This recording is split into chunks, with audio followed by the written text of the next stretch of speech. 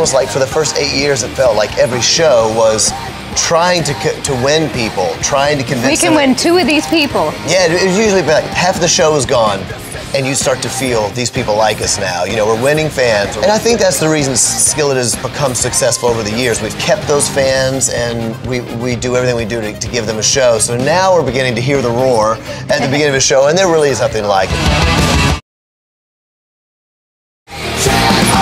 The things with Skillet is Christian music, the title, Christian music, means a lot of different things to different people. Yes, we sing songs about our faith, but not all of our songs are about our faith. I think when they meet us, when we have a chance to sit face to face and say, this is why I believe what I believe, I think they go, all right, I think I get it. But it's the idea that we play loud music.